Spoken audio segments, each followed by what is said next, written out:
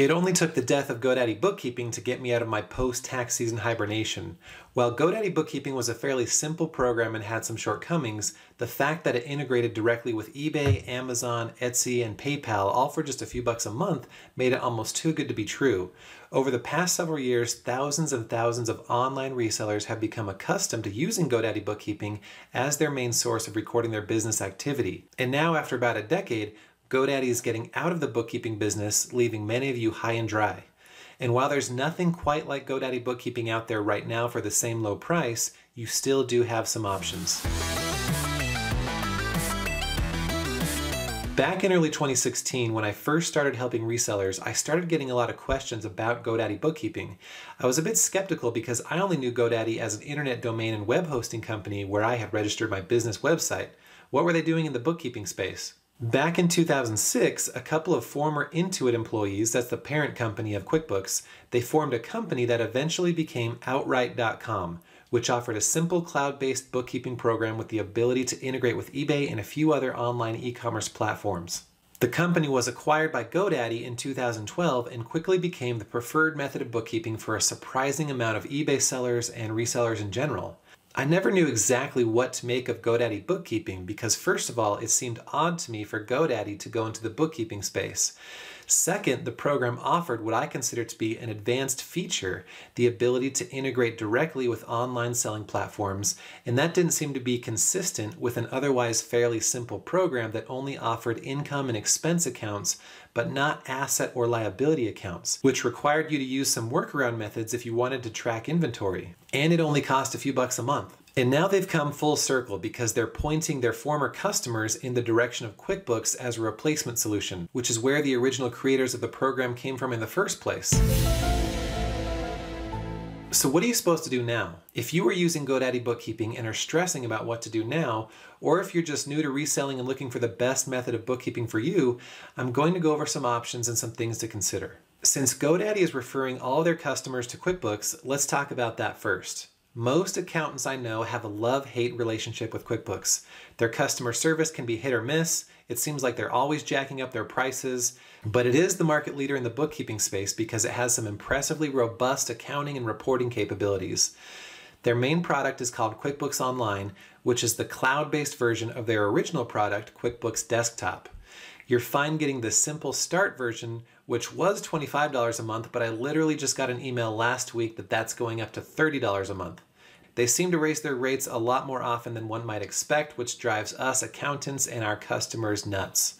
And while that's incredibly annoying, hopefully your business is growing more than enough to offset those increased costs.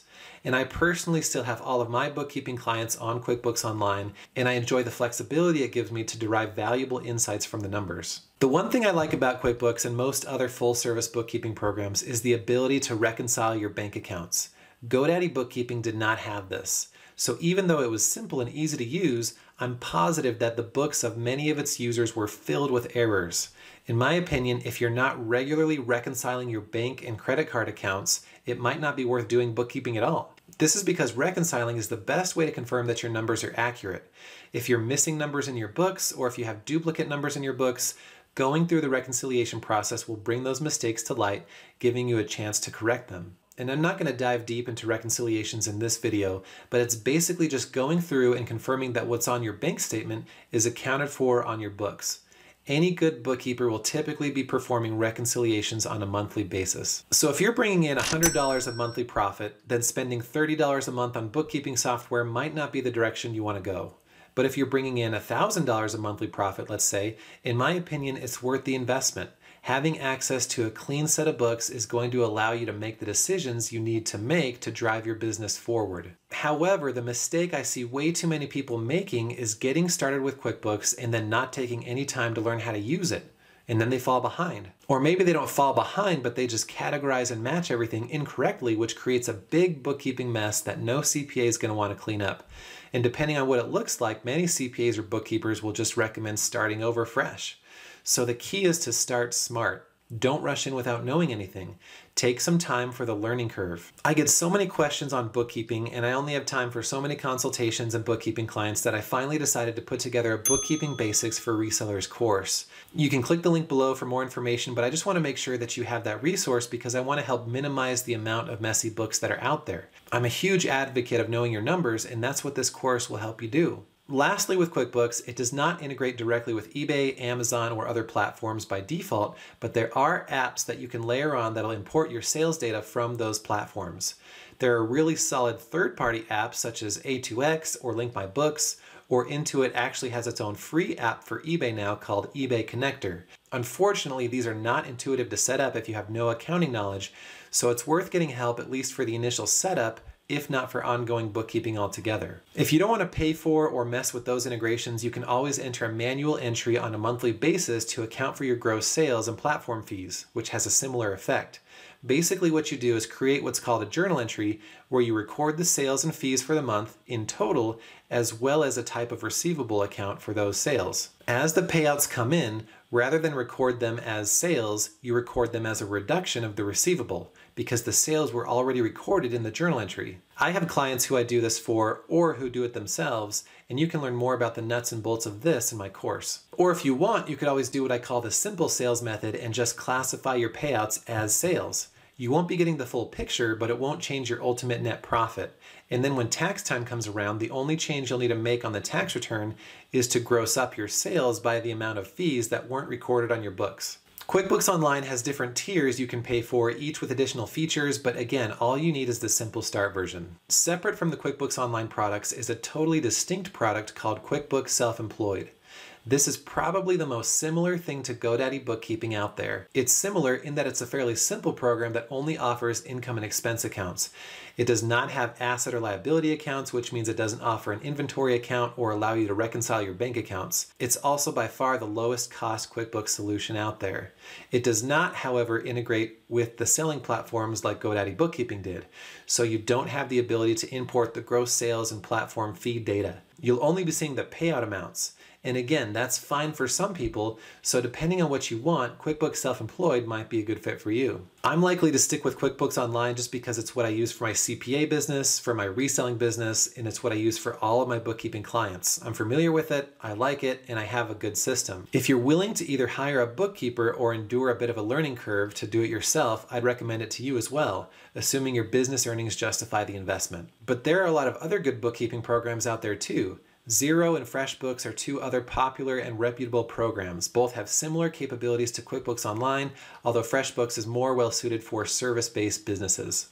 It's worth exploring the top programs out there to see if you like one more than the other. If you're willing to endure a bit of a learning curve and a bit less flexibility for a free product, then Wave Accounting might be for you. Just like with QuickBooks, Wave Accounting has income expense accounts as well as asset and liability accounts, and you can link your bank accounts for automatic import of your transactions. Where it's less flexible is that it doesn't have third-party apps that integrate directly with the software like they do with QuickBooks. You might have luck with using Zapier to connect Wave to your online store, but I haven't yet had much exposure to this. Now let's talk about spreadsheets. This is a legitimate bookkeeping option. If you don't mind exporting data, downloading reports, working with spreadsheets, and a bit of manual entry, you might be fine using a spreadsheet. Even if you use a program like QuickBooks, I often still recommend tracking your inventory using a spreadsheet and then recording monthly inventory totals into QuickBooks from the spreadsheet on a monthly basis. I have a few free spreadsheets linked below that are primarily designed to help you track your inventory and calculate your cost of goods sold. They aren't necessarily intended to serve as an entire profit and loss for your business, but I do have plans to upgrade them to give people that option. There are several spreadsheets floating around out there that were created by resellers that many people have success using. I don't remember them all off the top of my head, but I suggest joining my Accounting for Online Sellers Facebook group, and you can find some good discussion in there about that. There are also some what I'd call more advanced spreadsheet-based solutions. These are spreadsheets that actually pull in your eBay data, and I've talked to many resellers who really like these solutions. If you sell primarily on eBay, you may want to check out Easy Auction Tracker or My Cost Pro.